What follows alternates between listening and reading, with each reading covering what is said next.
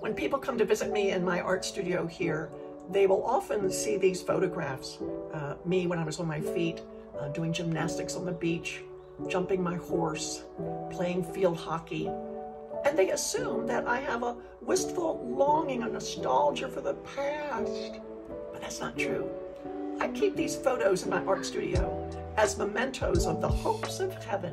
The Lord Jesus has purchased me a new glorified body, and I can't wait to do a lot more than just gymnastics on the beach with my new hands and legs. Hopes to come, I can't wait.